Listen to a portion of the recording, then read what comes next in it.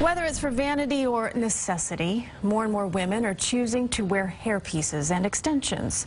But some in the industry are now coming under fire for hair deception. Now CBS 2 investigates. Longer, thicker, more luxurious hair in mere minutes. Extensions are great to add length, to add volume, also to change texture. But this popular beauty trend is now coming under scrutiny for having a very ugly side. People have no clue of what they're really buying. Spencer Coburn, president of the American Hair Loss Association, says despite being a multi-billion-dollar industry in the United States, there are absolutely no regulations when it comes to the sale, importation, or labeling of hair used in extensions and wigs.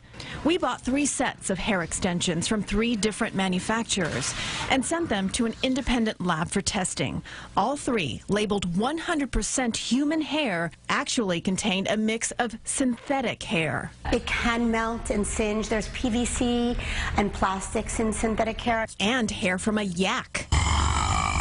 It's going to be a lot less expensive for them to kind of mix human hair with animal hair. While it won't harm you, experts say you're not getting what you pay for. What's worse, Brett Butcher, spokesperson for Great Lengths, one of the largest hair extension companies, says there have been reports that some imported hair is being taken against the donor's will. There's reports that hair has been resourced from Russian prisons. This is the reason we started the whole setting fair standards, which is a guarantee that our hair is ethically sourced and traceable. Courtney Adelier with the hair care company Main Choice says the industry needs to be regulated. I can't use the word organic and not have organic ingredients in my product. I think it should be the same standards for, people who sell hair. In the meantime, Lisa Abbey with the beauty brand Fly Girl suggests reading the reviews of a company before you buy, especially off the internet. She also highly recommends consulting with a trained cosmetologist